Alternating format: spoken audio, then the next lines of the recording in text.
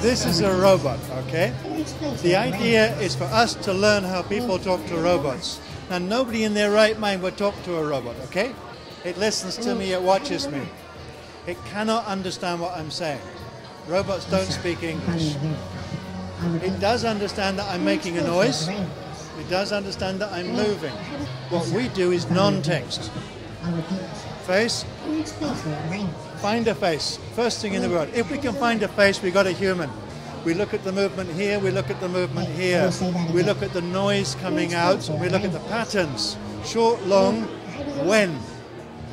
And that is enough information for people to carry on a conversation.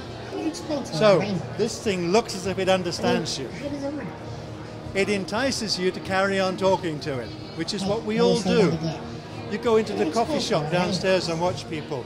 It is not communicating information, it's doing something social. Now, robots are very good at communicating information. We can do text-to-speech synthesis, we can do speech recognition, speech-to-text processing, but they don't understand what the person is doing when they speak. That's where we come in. We do human communication. This is just a toy. You can buy it in any toy shop. It's a very expensive, very, very nice piece of plastic.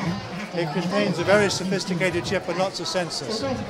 We've added a camera, we've added a microphone, we put a little motor here so you think it's a head. You know it's an eye, you know it's ears, and the way it moves and follows you, you think it's watching you.